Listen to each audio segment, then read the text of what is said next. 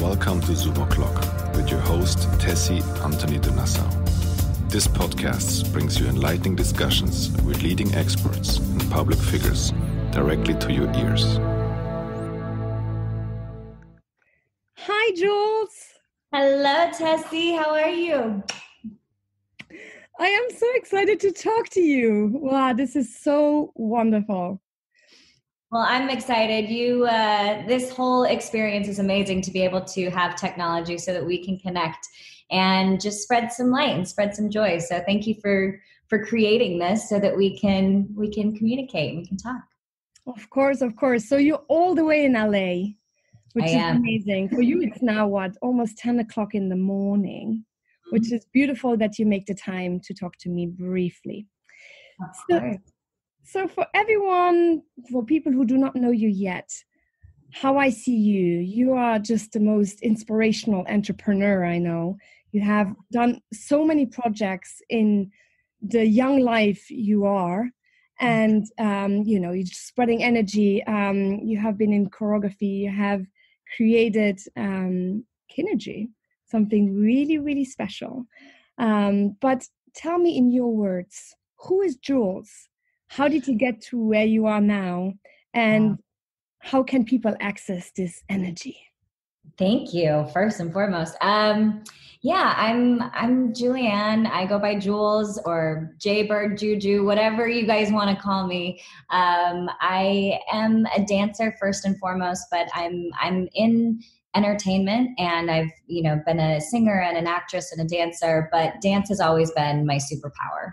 And when I realized that when you combine the beauty of movement, breath, and imagination like we had when we were children, and you combine all three of those things, we've really found a way to access our authentic power and our source of energy. And so, I created a company called Kinergy, which is about kin represents tribe and family and connection, movement, kinesthetic, and then energy. And so when we combine that, that's what Kinergy represents. And it's really just a platform for people to feel engaged in a safe environment where they feel like they're moving their bodies. So maybe it's a workout, but really it's more of a mindful experience where it helps people connect back to their most truest self, their truth. And then when you can connect to yourself, you can then relate and understand the people around you. And then when that can happen, you can really experience the world in its most true and pure form, which is love. And that's the mission of Kinergy, is really just to connect back to self, relate to others, and experience the world. Wow, that's just so beautiful. And I had the privilege to have a live session with you in London, which was just mind-blowing. And I remember that I was almost holding back the tears at the end by the meditation, because it was just so overwhelming when you're able to open all of these channels up in your body. Because explain to us, you're working with different channels, right? You're using water and herb and so on. What is all of this about? Yeah, so we use the natural earth elements, earth, fire, water, air, to connect us to our most natural state. We are nature by nature, and we don't have to go outside of ourselves to connect to ourselves. In fact, when we go outside of ourselves, that's something that's not sustainable, when we're trying to grasp something that we already have within us. And so that's where we activate our imagination and use the elements, because it's familiar, it's something that we know, and it's also nourishing. So we use the elements, but at the same time, the body is so important. Our body is our language. We speak with our body. There's so much information that is stored through lifetimes. So a lot of people hold trauma. A lot of people hold memories that aren't serving them. And so what happens is when we move our body and we connect to that energy source, whether it's through the elements or through our own, vibrational energetic channels, we can actually shift and transform and unlock a lot of the stagnant energy that we've been holding on, which causes inflammation and disease and illness, and whether it's physical or mental. And so to be able to use your body in a way that can actually release a lot of that tension and that blocked energy is really the goal. That is just beautiful. So how did you get into dancing in the first place? Because Oh my goodness. I met you, obviously, I heard so much about you, and going on your Instagram, I was just like, wow, like so many followers, and she's just so energetic.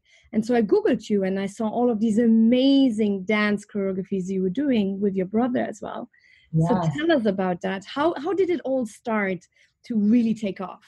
I mean, dance is sort of a family affair for us because we grew up, I'm the baby of 5 kids, and we grew up just dancing constantly in our homes, where we really used that as a form of connection. And then eventually, when I was 10 years old and my brother was 13, we're the youngest of our siblings, we moved to London and without our family, and we trained in ballroom and Latin dancing and became world champions and traveled all around. And then eventually I moved back to the United States and decided I wanted to be in the entertainment business.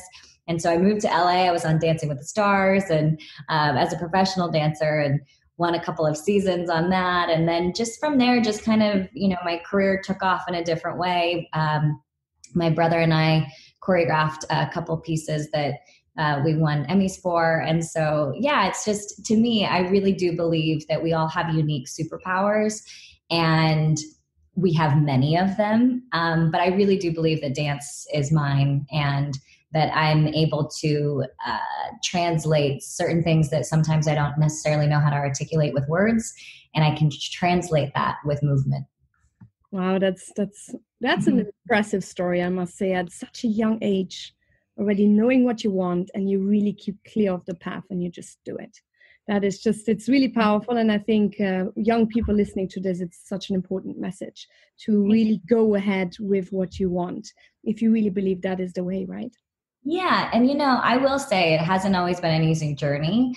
I had a goal in mind, and I worked really hard for it. I have an incredible work ethic. I was kind of raised that way to have it. And then I got burnt out because I started dancing. I started performing because it was a passion for my soul expression. And then everything became about being the best and winning. And if I wasn't winning, I was losing. And so it took the joy out of what my passion was. And so I had to stop for a second, pause, and then rediscover that passion. And so now, whether it's dancing, whether it's building a business, whether it's hanging out with friends and family, I always question, what is my intention behind this? So what is my passion behind my purpose? If there's no passion behind the purpose, then I'm not doing it for the right reasons, and I have to reevaluate. So it's been a wave of emotions for sure. It always hasn't been easy, but I always come back to myself to pause for a second and just reevaluate what the intention is. And that's really what Kinergy is about, to help you come back to that truth, because you already know, Wow. So talking about Kinergy then, because you have been traveling all over the world over the last months before COVID-19 happened, which we're also going to get into very briefly later.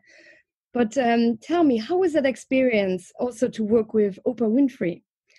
Which obviously a lot of people are like, what, Oprah? Like everyone says there is 99% and there is one Oprah. Like it's just Oprah, right? And also, what was your biggest audience?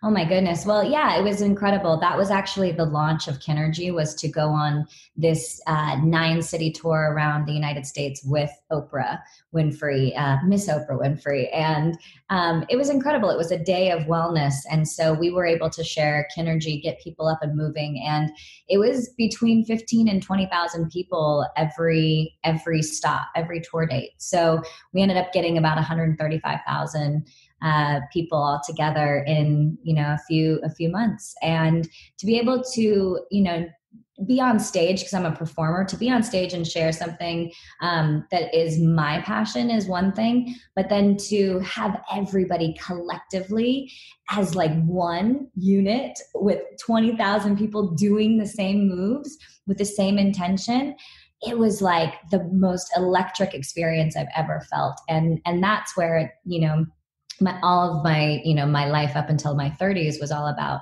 me and what fulfilled me. And then at about 30, I thought, what is my contribution to the world? And how do I mesh and mold my passions and my purpose? And that's where Kinergy came. So yeah, we were on tour with Oprah. I mean, talk about putting it out there. Last year, I was like, it would be so amazing to work with Oprah. And then, of course, this happened. So I'm eternally grateful. And she has been obviously someone I've looked up to forever. And then to be able to really be endorsed by her. She always says, she's like, I hate working out, but I love this because it's not really a workout. It's expanded fitness. It's mind-body connection in a way that people don't usually feel that expressed when they work out. No, it's true. When I tried Kinergy for the first time, and also while doing it at home now with your videos, which brings us to, this was pre-corona. Yes. Now during Corona, so I'm doing it at home, and it's quite amazing, and it's intense. And sometimes, it's just also about letting it go. Let yourself go. Because even me, when I do it, sometimes I get really stuck up because I'm afraid to just let my body move. And I think, so now during Corona, how is that for you? Because Kinergy is something that was made to be experienced in a big group. So how are you dealing with COVID-19? Yeah, it was definitely, like everyone else, a bit of a rejigger of how we're going to bring Kinergy to the world. We had plans to have all these different pop-ups around the country and then going to London and all sorts of things, because human connection is so important to our values. And then, we realized the best thing that you can do in a situation like we are all in right now is to wake up with purpose. And that the fact that I'm able to wake up and serve by sharing free content for people in a time when they are so uncertain and so afraid and so at risk and so feeling isolated, whatever the feeling is that we are all going through, it's what Kinergy is made for, is to help people feel centered and connected to themselves and to others. And so we realized, let's just send it out. Let's just start, connecting with people and giving them the opportunity to experience Kinergy. And you know what? It's a very forgiving time, because look, we're like in our houses and it's not this like fancy production, but that's what's real. That's what's raw. That's what people connect to, is like this personal connection. As far away as we are, this is more personal sometimes than being in a stadium with 15,000 people. And so, so it's been a huge blessing. I feel guilty as well saying that this is a blessing, but I feel an incredible responsibility, and not in a pressure way, but a responsibility to give people tools and access and resources for them to feel just like they can breathe, And I think that that's what I'm very excited about during this time, is that hopefully Kinergy is a trusted resource for people to come together and engage as a community and also connect. That's beautiful. I make sure I put the link below as well on about Kinergy, so people can all explore it all over the world. Yes, we would love to. And the whole thing is about just like playing full out and like being a kid again. The one thing that about this whole COVID-19, pandemic is that it's bringing up a lot of things that I think we have suppressed for a long time, or we've ignored, or we've distracted ourselves with. And we fortunately don't have those distractions anymore. And so it's giving us an opportunity to clean our slate and really decide what's truly important, what's not, and to let those things go. And I just think about being a child, and like kids just play. And like when we can have that childlike wonderment, we can create magic from that place. Well, I can definitely relate to that. I have experienced it myself, and I cannot wait for the listeners who have not yet experienced Kinergy to get to experience it, hopefully soon. So our time has sadly already run out. Oh, I could talk to you forever about Kinergy, but also I will sidebar. We'll have a conversation about how you're doing. Yes, we will. So before I let you go, very briefly, what is your message to the listeners right now in these turbulent, uncertain times? My message or my encouragement would just be to go within. This is not something that we may experience again in our lifetime. And are we taking this time to really be intentional?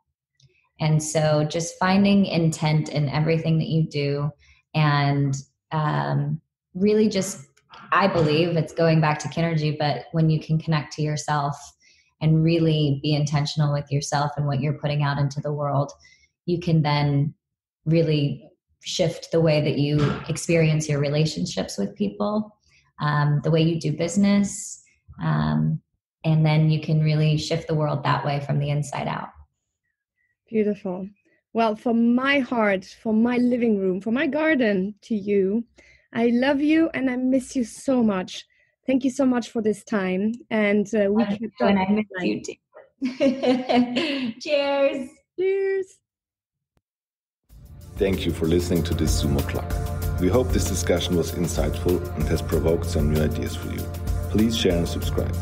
If you like to keep in touch with your host, you can find her on Instagram under Tessie_from_Luxembourg and on Twitter under Tessie_DE.